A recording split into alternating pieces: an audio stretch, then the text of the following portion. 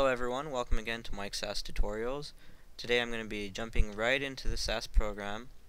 I'm going to be showing you today how to program your data into SAS in a very basic way if you have kind of a manual input method to input your data. And then I'm going to show you two procedures, PROC PRINT and PROC CONTENTS. And I'm also going to show you another way that you can open your dataset so that you can basically interface with the dataset. So in SAS, to create a dataset, you always start with the data statement and a dataset name, and you end every statement with a semicolon. To end what we call a step, you add the run statement. Now this becomes the data step, and later on if we have a PROC or a different procedure, like let's say PROC PRINT, this would be a PROC step. There's something I call DPO flow, which stands for data, PROC, and then output flow. It's kind of like a simple way to remind myself that data should always precede the PROC or procedure, because if you have the procedure come first, then it might be running that procedure on a different data step, or it may not be running it on the data at all. Like if we had our PROC print here in data main, and let's say we had a variable in it and we wanted to see what that variable's values were. If we were to run this, SAS would give us an error message. It wouldn't know what data set it's operating on. If we go up here, we can see in the log, PROC print, there is not a default input dataset. So there was no data for that PROC to run on. That's why I follow DPO flow, by starting out with my data step and then my PROC steps. Now, from last time, you should remember that we wrote code to see that there were two variables, x and y, whose values were 1 and 2, in our dataset main, and we printed data main to see the values of this dataset. So if we run this again, we'll see what we had from last time in our results window here. Observation, 1 observation, x and y, 1 and 2, just like last time.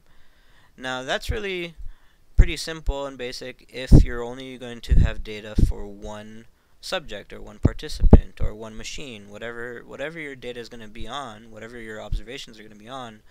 It would be easy to just write out all of the variable names and what their values were for that one observation. But in statistics, we all know that there's the law of large numbers, and obviously there's going to be tons of observations, and data in itself just operates in a kind of more than one subject way. And so we want to be prepared to write code that's going to allow us to input values for many observations. Now, what we do in SAS is we use the input statement and the card statement as a pair. Now I'm going to go ahead and write out this kind of template code and explain what I mean by input and cards. Input is the statement we use to define what our variables are. Like let's say we had x and y again, and I'm going to go ahead and add another variable z. Our dataset now is going to have 3 variables. But notice that we didn't use our assignment operator to say that the values were equal to a specific the variables were equal to a specific value. Now what we're going to do is define our variables first, and then using this card statement, input what those values are. So for example, if I know that I have 3 variables, x, y, and z, our first subject, or first observation, has values of 1, 2, and 3. Now you might be asking yourself, what's this other semicolon down here about? Well, the way the card statement works is it starts out just by saying cards, and then has a kind of closing semicolon down here to say that we've finished inputting our values for the variables within the data.